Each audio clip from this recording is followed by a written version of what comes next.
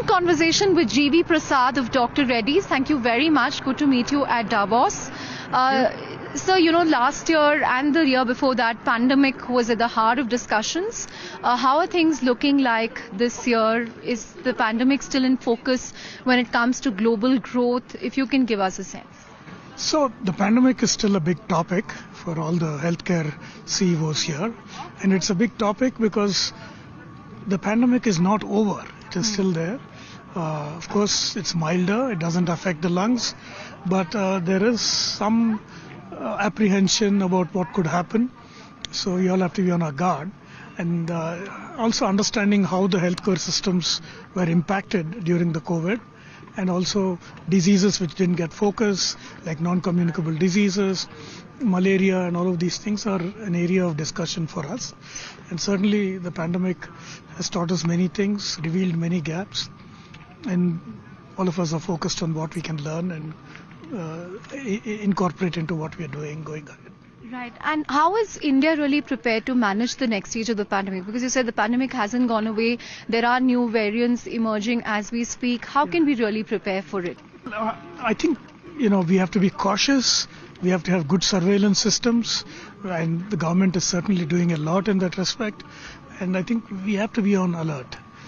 So the pandemic, while the severity of it has gone, the virus is still circulating, and it's just 2 mutants away from becoming more virulent.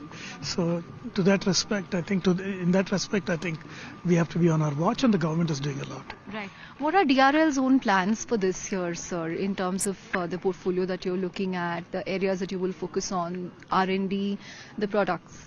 So, by and large, I think we have not been a big player in vaccines, but we got into it during the pandemic.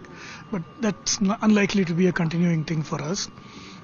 We have a few initiatives for COVID, but beyond that, our main focus is expanding access, expanding affordability, going into the markets which are underserved, building collaborations with global companies, and taking their medicines to areas where they're not available, and that continues. This year we also reiterated our social impact goals from 600 million to 1.5 billion people, and I think that's a big focus for us, expanding the number of people we treat. And in terms of global plans, any new markets that you will look to enter?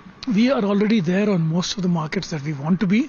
There may be one or two small ones, but that's not the major focus. Geography expansion is small. Final question, sir. Any expectations from the budget, your one big budget wish list? I think the industry and the government are in deep discussion on how to strengthen the industry.